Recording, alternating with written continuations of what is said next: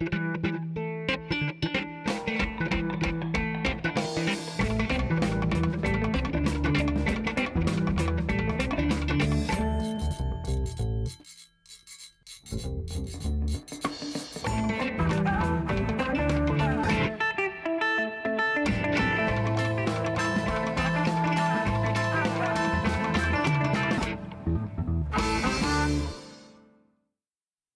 know, there's certain moments in my culinary life when everything changed, like the first time I cooked with Julia Child, and at the last minute she gave me 24 oysters to open. That didn't work out too well for me. Or more recently, I cooked with José Andrés, the famous Spanish chef, and he showed me how to take very ordinary ingredients and turn them into something extraordinary. So today in Milk Street, we're talking about culinary magic. We're gonna make José's garlic bread soup. We're gonna take a pork tenderloin and turn it into a weeknight tapas dish. And finally, we're going to take kale salad and turn it into something you really want to eat. Stay tuned and hope you enjoy the show.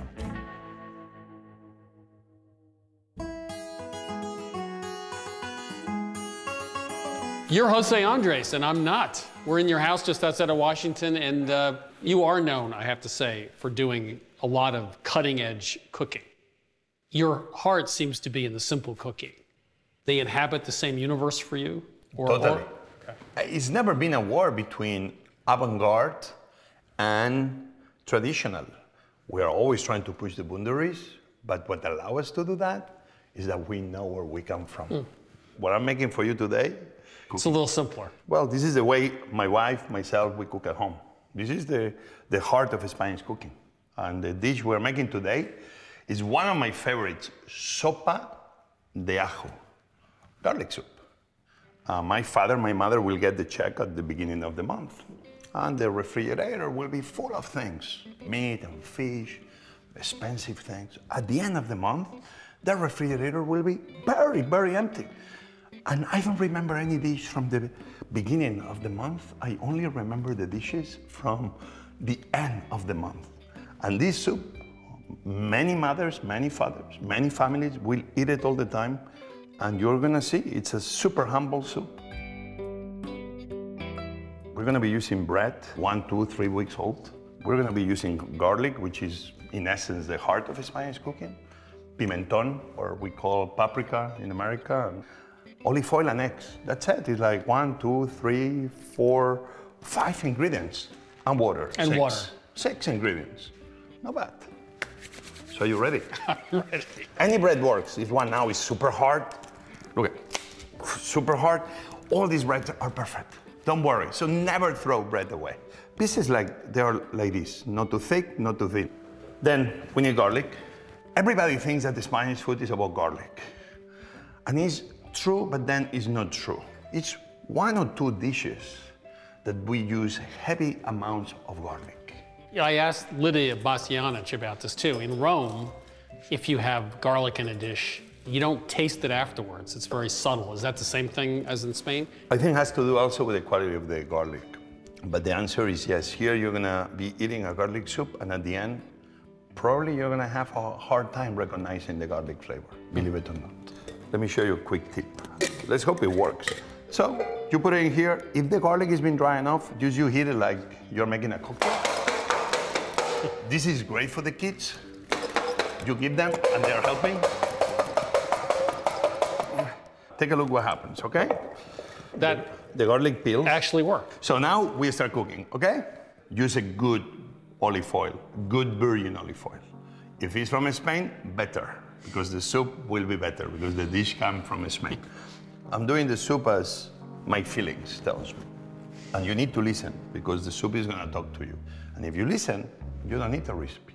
So now we put it there, and we're gonna wait until the garlic dances. And in the moment he's with his favorite partner, which is olive oil, you see one moment that the garlic is kind of dancing. Do you see? Come on, do it. Okay, I'll put my nose in. Come on.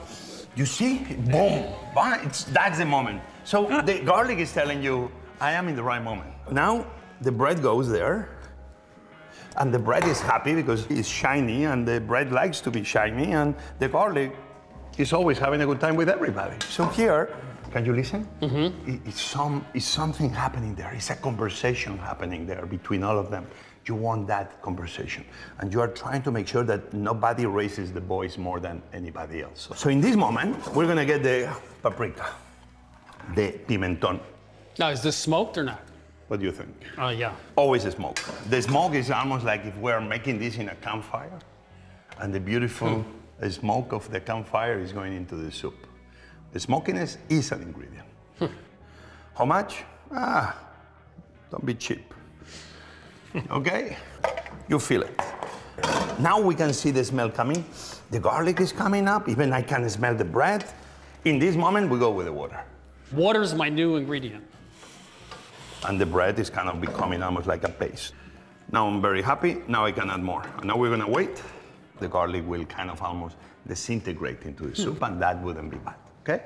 What are like 2 or 3 things about how you think about food in Spain, which is totally different than how you think about food in Italy or France? Yeah.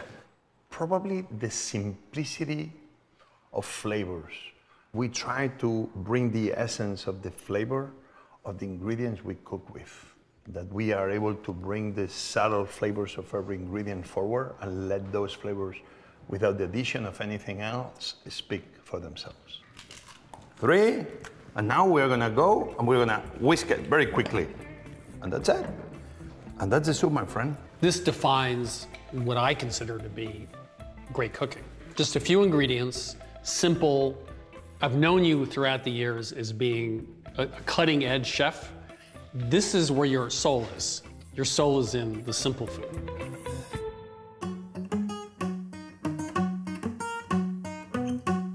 Welcome to Milk Street. Are you all glad to be here? Yes! So this is a story and a recipe about a guy called José Andrés. And I was cooking with him recently, and he made a garlic bread soup. About 6 ingredients, took maybe 20 minutes. It taught me a lot about cooking, because it was very simple, but it was also had a lot of flavor. So we brought that recipe back to Matt here at Milk Street. And you're gonna dress it up a little bit, because I don't think our ingredients are quite as good as his were. But it's still a very simple soup, and you can make it in less than half an hour. I'm also not a Michelin-starred chef, so Jose has some sort of magic that we hope to replicate with just another ingredient or 2. As you said, it's garlic and bread soup. First flavoring, of course, would be the garlic. So you want to slice them really as thin as you can. I hold the clove and I rock my fingers back. As you can see, I'm cutting the length of the garlic clove. Then when it starts getting too thin, I can roll the clove forwards and just keep slicing. So there's our 6 cloves of garlic. I'm gonna transfer that to the pot. And now let's cut some scallions. We're gonna use the whites in the soup, then we're gonna use the greens, the tops on the croutons. So we can cut the whites off, even up the tops. We can cut them at once. And just nice thin slices. And put those in the pot. We're gonna add 3 tablespoons extra virgin olive oil. And we're gonna cook these really slow and low over medium-low heat. It takes about 8 to 10 minutes. You don't really want color on them. Just when they're starting to brown a little bit, it's time to proceed with the recipe. Okay. So Chris, it's been about 8 minutes. So at this point, we're gonna add our paprika. So we have 4 teaspoons sweet paprika here, and 1.5 teaspoons of smoked paprika. And the interesting thing about paprika is it really starts darkening, the flavor intensifies.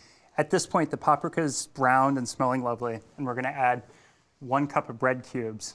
This is gonna help thicken it and give the soup good, easy body. So we'll stir those in and coat it with the garlic and everything else. When he did it, he had a big pile of bread, which he sliced very thinly. So he put all the bread into the soup, and you're just putting some of it in. I am. You know what we're gonna do? We're gonna fry the rest. We're gonna make croutons with it. So you get this nice contrast of soft bread melted into the soup and then crisp croutons with the scallions. So at this point, I know Jose stuck with water. We're gonna cheat. We're gonna use a little bit of chicken broth base. It's kind of a paste. It's a paste, and you keep it in your fridge, and it's really handy for quick meals like this. So just 2 tablespoons. We'll add that in, and then comes our water. We're gonna add 6 cups of water. Give it a stir to mix up that base. We're gonna increase the heat to bring it up to a simmer, then reduce it back down and let it simmer for 15 minutes to let those flavors combine. Every once in a while, you want to whisk it vigorously to help break the bread down. Okay. While the soup is simmering, we're going to make our croutons. Any loaf of bread really works well here. Jose used sourdough, which he sliced thinly in little wedges. I think that's one reason he didn't need a lot of other ingredients, because the bread had a lot of flavor to it. But you could use a boule like this or a baguette. For our croutons, we're going to add 3 tablespoons oil, 3 cups of bread, cut into 1/2-inch cubes. And now we're going to chop those scallion tops and put those in. And it's a 1/2 teaspoon of kosher salt and a 1/2 teaspoon of black pepper. You can start it all together. You want medium heat. You don't want it to brown too quickly, otherwise the bread's going to burn and those scallions are going to burn too. So the croutons take about 8 to 10 minutes. You want to stir them every now and again to prevent them burning, and they'll be done by the time the soup's ready. We have our crispy croutons that I think you've had more than a few of. Or what's left of them, yes. The soup simmered, it smells delicious. And now we're going to add our egg yolks to really enrich it. Well, actually, Jose used whole eggs. Of course. Jose. He actually used whole eggs, and some of the whites actually did start to cook a little bit. So we're just using yolks. I'm going to turn the heat off the soup, give it a quick whisk, and then I'm going to ladle in about 1 cup of the broth. I want to add this slowly so to not cook the yolks. So when we temper, we're heating those egg yolks up so they don't cook instantly. The soup is off the heat. That's pretty important here. But we're just gonna, while whisking, we can pour that soup right in. Would you like to serve? I'll hold the bowl and you Okay. serve. That's my way of serving. Okay, here you go. Keep them on, please. What's left of them? And this liquid here is? Aged sherry vinegar. Some of us liked it with a little more acid to sharpen the flavors. To me, it really depends on the bread you're using, because if you're using really tangy sourdough or pain levain with good fermentation, it doesn't need the acid. This has so much flavor. It's so simple to make. It's not garlicky, but it has the mellowness of garlic, which gives it a lot of depth, but it doesn't, I hate that aftertaste. It doesn't have that at all. No, there's nothing acrid here. So today at Milk Street, we learned something about making a very simple soup. We started with just 6 cloves of garlic, some bread. We made croutons separately. Some of the bread went into the soup. Lots of water, little paprika, scallions, egg yolk. And we managed in just about 20 minutes to create whole different levels of flavor to it. It's one of the great recipes of all time because it's simple and just has really terrific flavor. Thank you, Jose. You're welcome.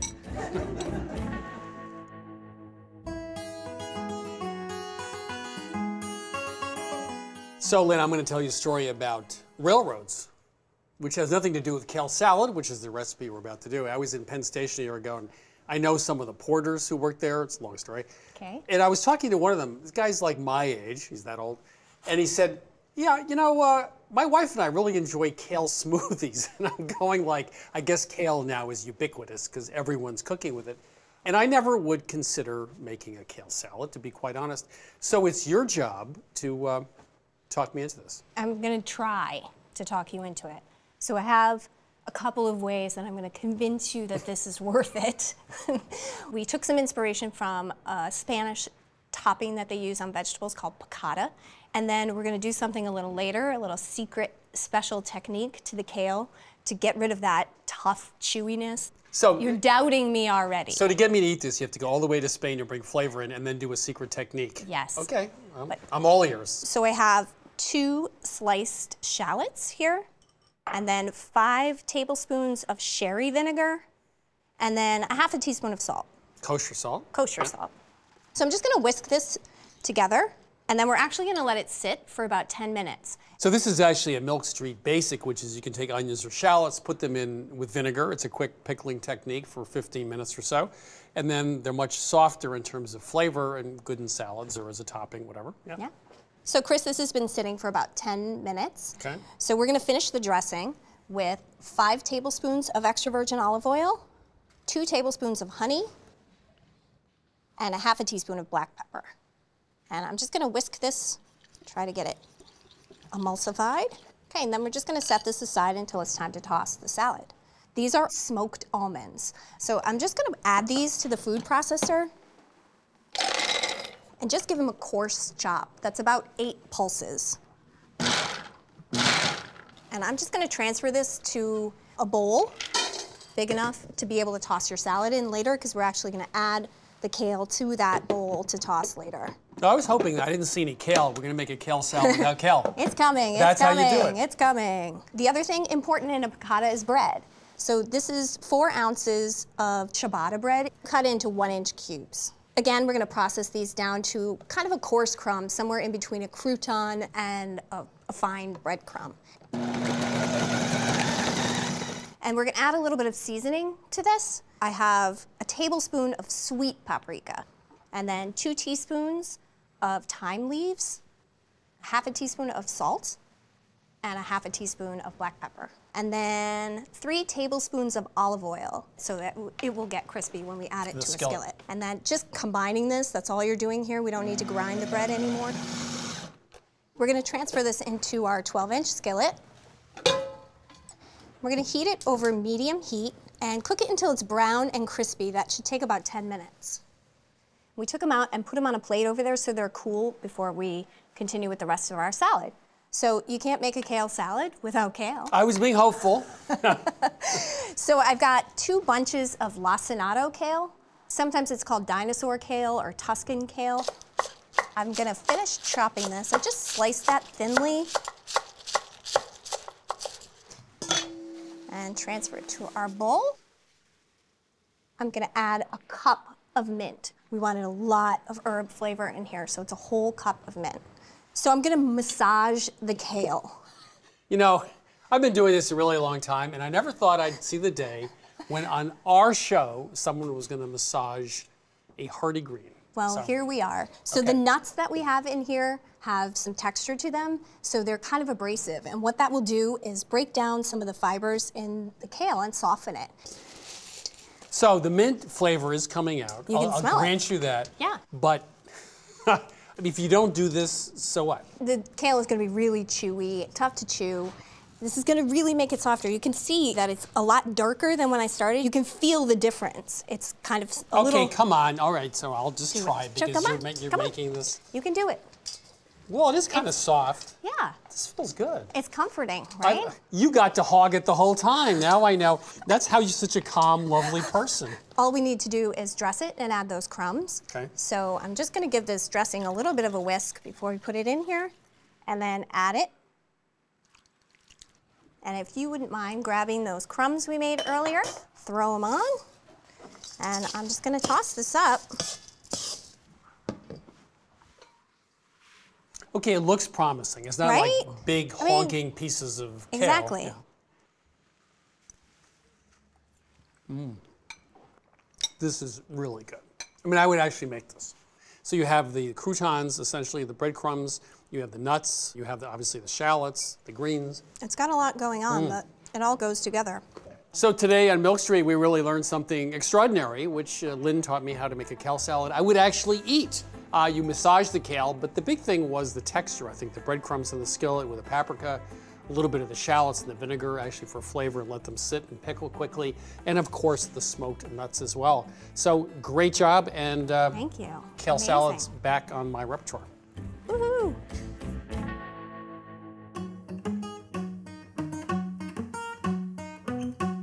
So Rayna, we're talking tapas, which simply means small plate, or pinchos, which is also a similar term in Spain. Some bars, they give them away, so you drink more, which is like salted peanuts. Other places, of course, you'd have to pay for them. But this is a very particular style of tapas, really from the Basque region, which is Pinchos Morunos. And they actually used a skewer to attach often like a piece of meat to a piece of bread, and that would be your tapas. We'd like to use that concept, but actually make dinner out of it, right? So Pinchos Morunos are, the literal translation of that term is Moorish bites impaled on small thorns or pointed sticks.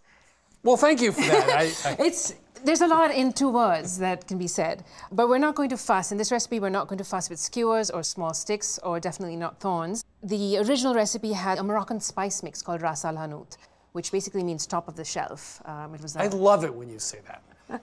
It was a top 5 spices of any spice shopkeeper. To start this off, we're going to use 1½ teaspoons of ground coriander seed, another 1½ teaspoons of ground cumin seed, and I have here 1½ teaspoons of smoked paprika, which is going to add some lovely smoky flavor.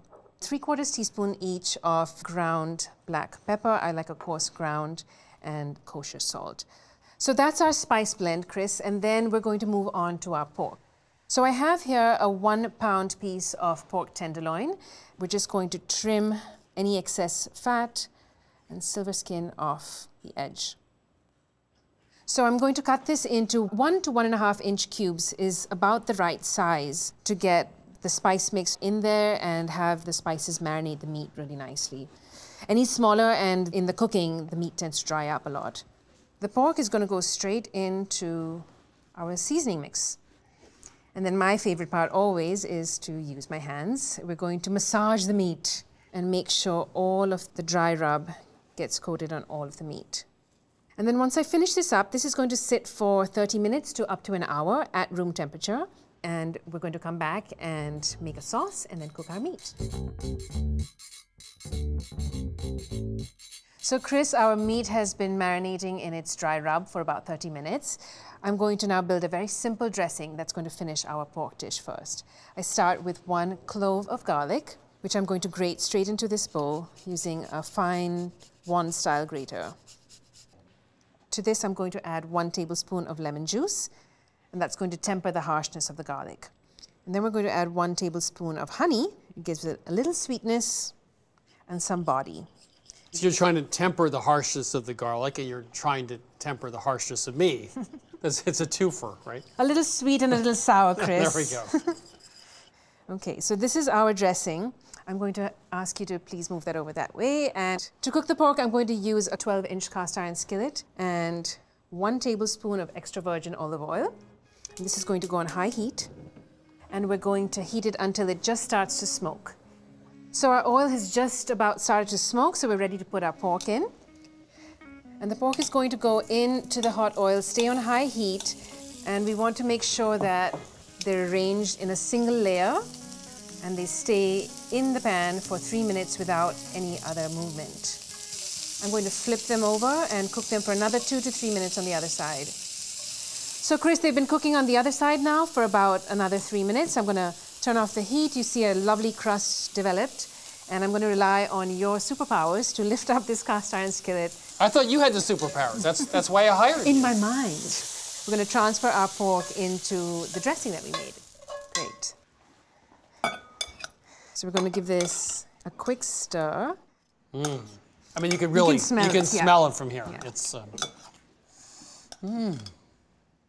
And then just to finish it, Chris, I'm going to add a tablespoon of olive oil, extra virgin. Just drizzle that right on top. And a tablespoon of chopped fresh oregano. I mean, this is like one of the simplest recipes in the world. It looks great. 10 minutes of work, maybe? Yeah. And that's it. It makes a great weeknight dinner, but it's also really good with drinks.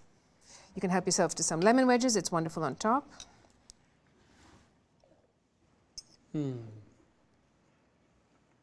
They have that wonderful smokiness from the paprika. They have a little bit of garlic.